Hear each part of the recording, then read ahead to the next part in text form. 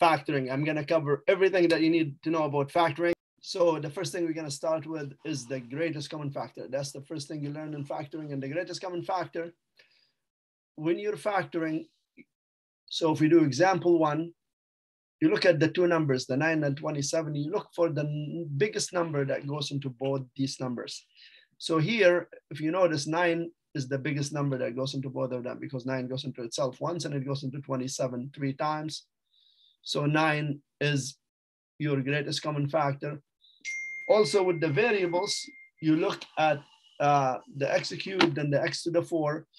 Always the variable with the least exponent, that what comes out as the greatest common factor. And then you have y to the 5 and y squared. This is with the least exponent. So y squared is your greatest common factor. And now you open brackets. If you want to know what you're going to write inside, you just take this first term here divided by your greatest common factor. 27 divided by 9 is 3. X cubed divided by x cubed cancels because it's 1. Y to the 5 divided by y squared, you get y cubed. Minus. Now 9 divided by 9 cancels, it's 1, so we don't have to write it. X to the 4 divided by x3 is x. And y squared divided by y squared is 1, so you don't have to write that. And that's your answer. Now always know when you take out the greatest common factor, if you expand this and distribute this back in, you should get this back if you want to double check, okay? Now let's look at example 2. Example 2 is 15x to the 7 plus 25x squared minus 50x cubed. So the first thing I look at the numbers and see what's the biggest number that goes into all of them. 15 doesn't, but since all of them end up with 5 or a 0, those numbers, then we know for sure 5 will be the greatest common factor. So 5, and then the x's, you look at the x with the least exponent, which is x cubed, and that becomes your greatest common factor. Now you open brackets. The way I do it, I just go 15x to the 7 divided by 5x cubed. 15 divided by 5 is 3. X to the 7 divided by x cubed is just x to the 4. Then we have our plus. Then 25 divided by 5 is 5. X to the 5 divided by x cubed, you get x squared. And then minus 50 divided by 5 is 10. X cubed divided by x cubed, that's gone, that's 1. And that is how you do the greatest common factor. Now we'll explore the second thing about factoring.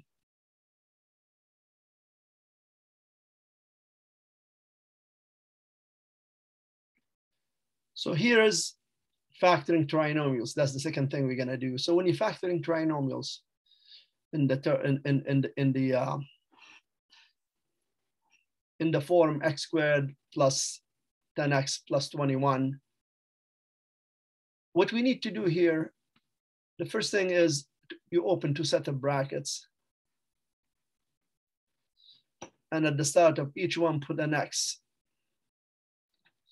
And then what you're doing, you're looking for two numbers that multiply to give you 21 and add to give you 10.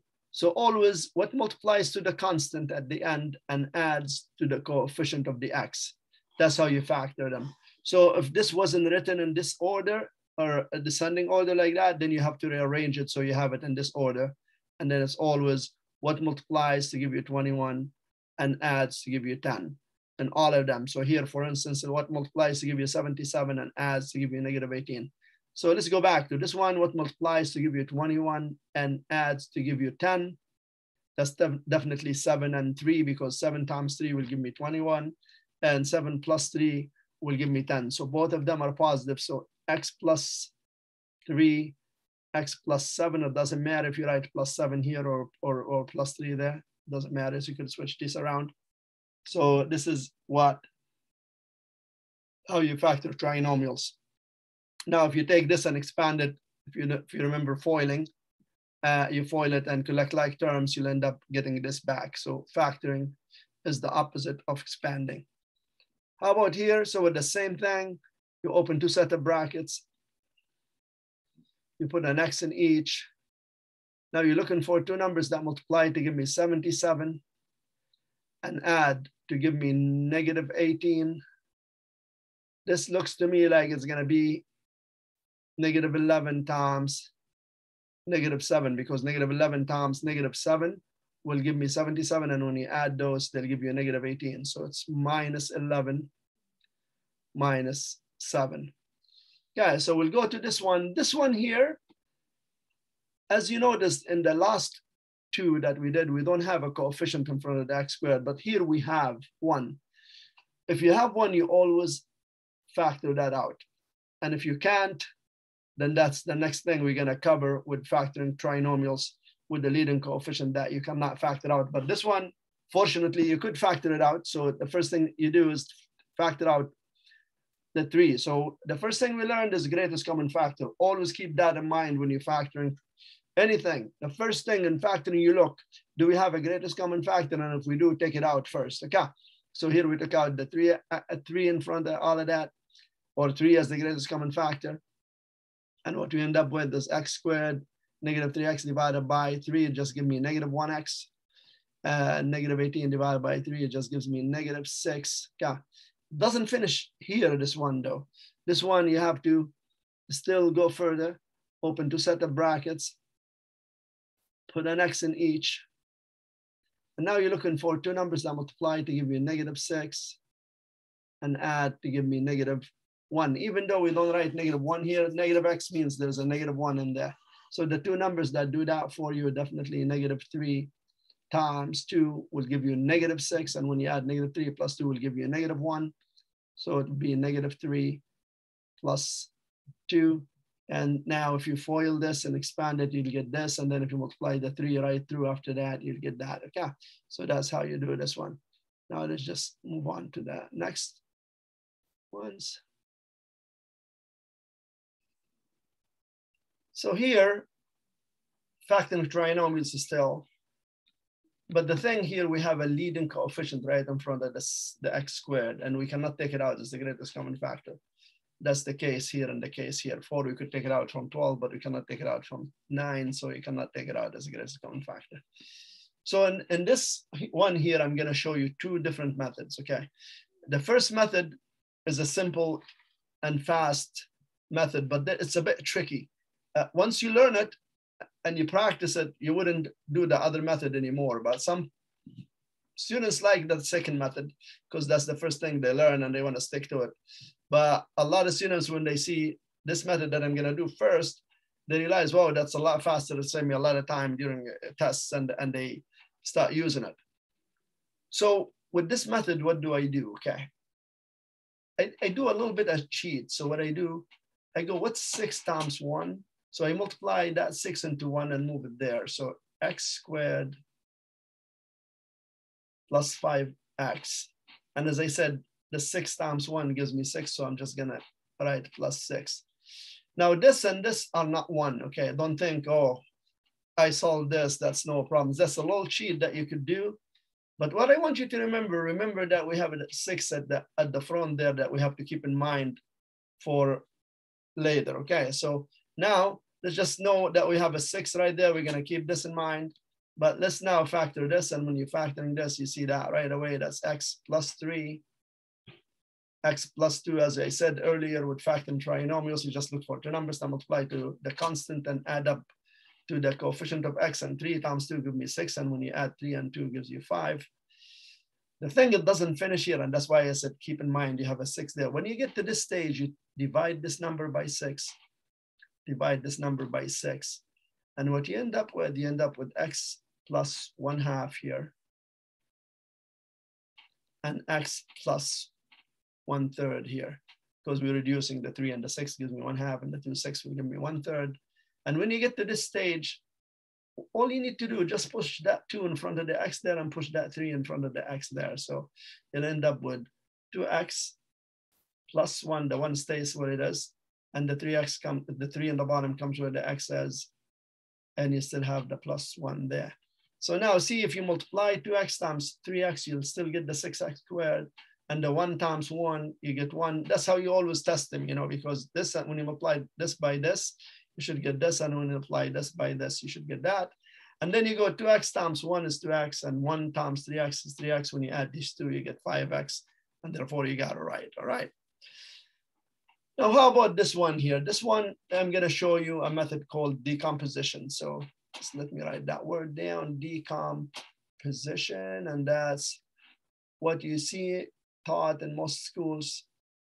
And decomposition, what you do, you multiply this number and that number.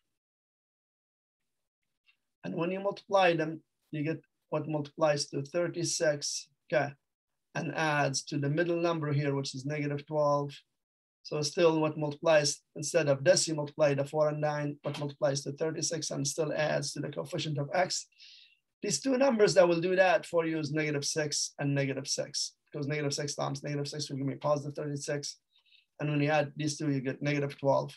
So what you do here, you rewrite this equation as 4x squared, but instead of -12x, you write -6x, these two numbers here, okay?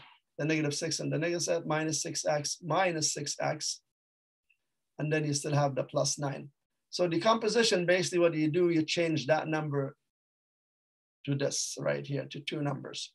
The ones that you got from here, you know, that's -6 times -6 that we said, let me just,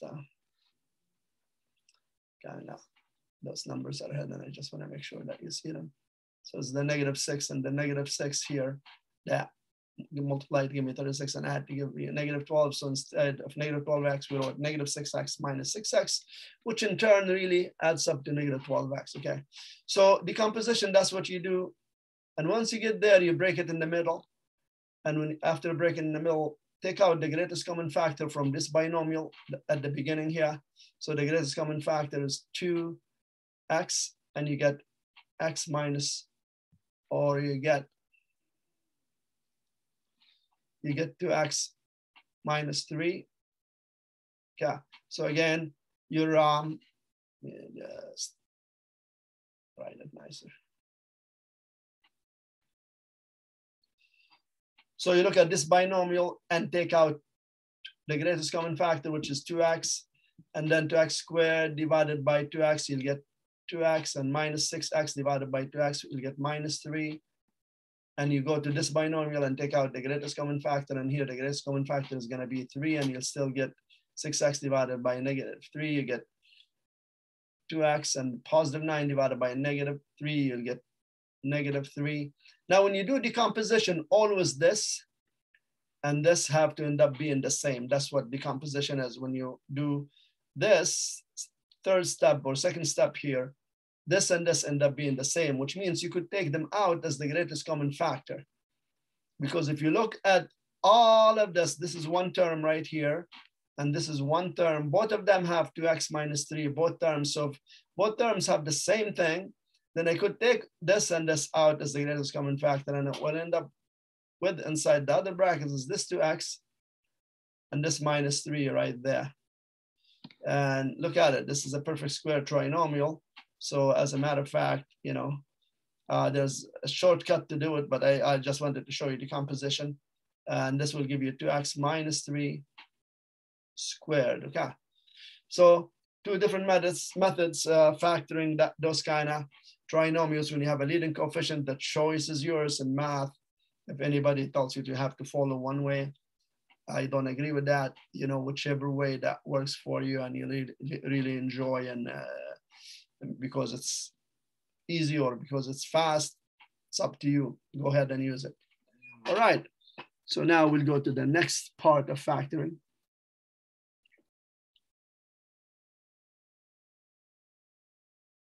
So hey, now factoring the difference of two squares. I think my personal opinion, this is the easiest factoring you'll ever see. Why? Because simply you just open two set of brackets. You ask yourself, what's the square root of x squared? It's x, so you put an x here and an x there. And then what's the square root of 49? Is 7. Put 7 there and 7 there. And then you make one of them plus and one of them minus. So how do we recognize the difference of squares, or the difference of two squares? Okay, some call it difference of squares, some will call it the difference of two squares. Well, this difference of two squares, it tells you that there are two terms. It's a binomial. Binomial means two terms. You only have two terms here. Like here, you have only two terms. Here you have two terms. Here you have two terms, you know? and it's a difference. The difference means you minus. Okay, so if this is a plus, if you have x squared plus 9, then you cannot factor that anymore. We don't have any way to factor this unless we use imaginary numbers, and that's a different lesson at a different grade level altogether. But you cannot factor the sum of two squares, but you could factor the sum, but you could factor the difference of two squares. Okay, so that's the trick about it. So as you see here, this is a perfect square, this is a perfect square. When that's the case, then we could factor them as the difference of squares. As I said, one of them is plus, one of them is minus. It doesn't matter. You can make this plus and this minus, or this is minus and this plus. It doesn't matter. The square root of 9x squared is 3x. So you just put 3x here and there. And the square root of 25 is 5. So you put 5 here and 5 there. Isn't this the easiest factoring you've ever seen? Okay. It gets a little bit complicated though. So here you look at this and you say, okay, that's the difference. But the problem, this is not a perfect square. The x squared is a perfect square, but not the 12. And the y to the 4 is a perfect square, but not the 27. Now, can we see if we have a greatest common factor? Because I said always the first thing you need to look for when you're factoring, if you have a greatest common factor. Here, I could see there's a greatest common factor, which is 3. And if you factor out a 3, then you're going to get 4x squared minus 9y to the 4. And at this moment here, you carry the 3 and you recognize this is the difference of two squares, because that's a perfect square, that's a perfect square binomial, and then a difference in the middle. So therefore, now you take what's inside the brackets, carrying the 3, and then you take what's inside the brackets and you factor it using the factoring of the difference of two squares. So you square root of 4x squared is 2x, you put 2x here and 2x there, 1 minus 1 plus, and the square root of 9y to the 4 is 3y squared. Oops, I need a bit of a room there. So let me just kind of make the 2 nice and clear then and close the bracket a little bit later. And then, so as I said, the square root of 9y to the 4 is 3y squared. So you write that at the end here and at the end right there. And that's basically the factoring the difference of squares still.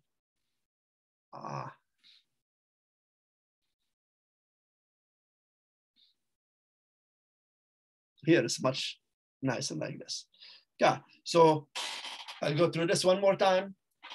First thing we look out for, the greatest common factor is 3. Now, I take out the 3, and when I take out the 3 as a greatest common factor, I get that inside the brackets. When I look at this, I realize or recognize this is exactly the difference of two squares. Then I use that method on here as well. So the square root of 4x squared is 2x. So 2x here, 2x there. Square root of 9y to the 4 is 3y squared here and 3y squared here. And then one of them is minus and one of them is plus. One more, and this I'm doing it because lots of people will factor this into x squared minus 9 and x squared plus 9, and they stop right there. If you stop right there, you only get a half a mark. Okay, so this is again, it follows the rule of the difference of two squares, because two perfect squares here and there, and that's the difference. The square root of x to the 4 is x squared, so x squared here, x squared there. Square root of 81 is 9, 9 here, 9 there. Now the only thing, this part here is still the difference of two squares. Okay, so therefore x squared factors into x minus 3 and x plus 3. However, that x squared plus 9, you keep it as is, because we cannot, remember I said you cannot factor the sum of squares. So therefore, this is as far as you could go. All right, now the next thing I'm gonna do, I'm gonna show you how to factor by grouping. So factoring by grouping, as you see here, we have not a trinomial, but a polynomial with four terms, sorry. So when that's the case, what we do, we break this in the middle.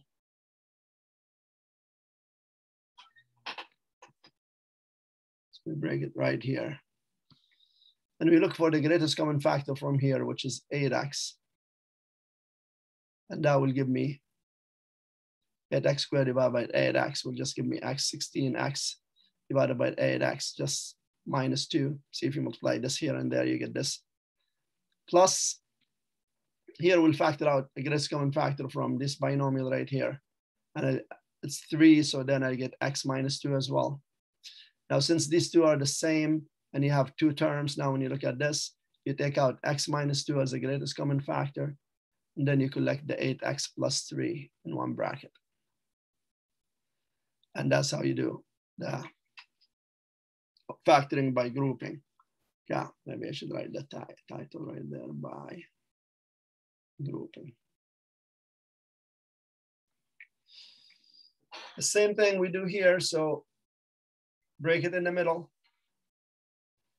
And the greatest common factor here will be 3x, and I'm gonna get x squared minus 4. And the greatest common factor from here is negative 2. And what I end up getting is x squared minus 4. It's a sign changer. See, negative 2 times negative 4 will give you a positive 8. So when you factor out negative 2, the sign will change. That becomes 4. Now we have x squared minus 4 as the greatest common factor. So we put it out as the greatest common factor. And if anybody doesn't understand what that means, if you look at this, we have two terms. Now we have this term right here and this term right there. And both of them have x squared minus 4 in both terms. So that's why I could take that out as the greatest common factor. And I'm left with 3x minus 2 in the other bracket. Okay. Now, this one is not like this. It doesn't stop right here because I just realized now x squared minus 4 is the difference of squares, just that. But, you know, with the difference of the two squares, this here follows that. So the x squared minus 4 will have to factor into x minus 2, x plus 2 according to factoring the difference of two squares. And then I still have the 3x minus 2 right there. Sorry, that's how you factor by grouping. But in this one, we ended up doing by grouping, and then we ended up having to factor the difference of two squares right here. So the last one I'm gonna do is factoring the difference on sum of cubes. So when you factor the difference on sum of cubes, you have to follow rules. So sum of cubes, if you have a cubed plus b cubed, then the factor of that is a plus b. So basically the cube root of a is a, the cube root of b is b. So you write a plus b in brackets. And then in here, you just square this, you go a squared, and then you put a minus and you multiply the a and b, that's what goes there. And then you put a plus and then you square that and you get a b squared. So that's the rule. And it's the same thing with the difference of cubes. So when it's a minus here, then you put a minus here and these two become plus, but you end up with the same thing inside the brackets. So to be able to do this, my advice to you always is to identify what's your a and what's your b. So if this is a cubed, then a would be the cube root of this, which is 2x. And b would be the cube root of this, which will be the cube root of 27 is 3, and the cube root of y cubed is 3y. Now you could start filling in these, okay? So the first thing, as I said, you write a plus b, so 2x plus 3y. And then in the other brackets, you square a, which is a is 2x, so you square this, and when you square the 2x, you're gonna get 4x squared. And then the sign after that is minus.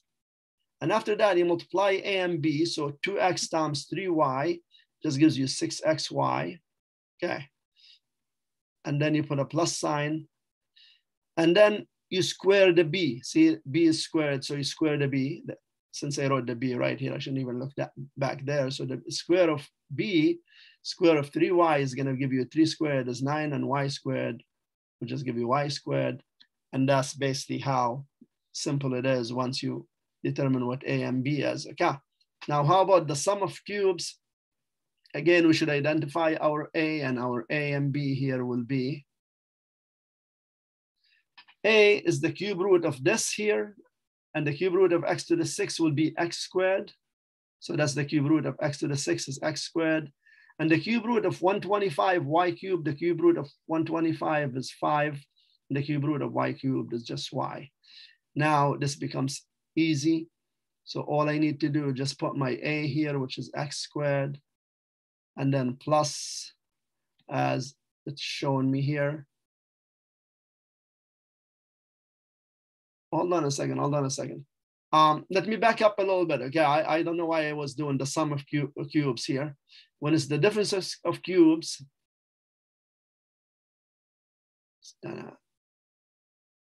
fix the signs. That's all I need to do. So here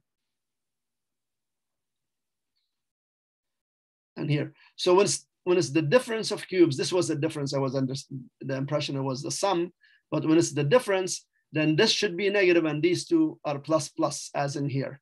Okay, it doesn't matter what that sign is. It's when it's a difference of cubes, then it's negative plus plus. That's how I remember them. And then if it's the sum of cubes, then it's plus negative plus. So here we should have plus b, which is 5y. Okay. And in the other brackets, it's going to be the square of a. So a, when you square x squared, you're going to get x to the 4. And then we multiply. Hold on a second, I'm doing the sum of cubes. Yeah, we multiply, so it's going to be minus. And then we multiply a and b, so multiply x squared times 5y, we'll just get 5x squared y when we multiply a and b. And then at the end, you're going to have a plus, and it's b squared. And since b is 5, then square 5 is 25, and you square the y, you get y squared. And this is how you do the sum of cubes. So just the mistake that was made there. If it's the difference of if it's the difference of cubes, make sure your signs are negative plus plus. And if it's the sum of cubes, then your signs should be plus negative plus here. Okay. And then you just figure out your a and b, and it becomes easy after that. And that's it. That's all that I'm going to show you for factoring. This is about 90% of your factoring. It's actually all about this. It could get a little bit more complicated, less, maybe easier, but this is all the factoring that you'll have to learn and you'll have to do for high school at least, okay? As always, thanks for watching. Don't forget to hit that like button, share with family and friends, and subscribe to my channel. Your support is appreciated. Till next time, bye-bye.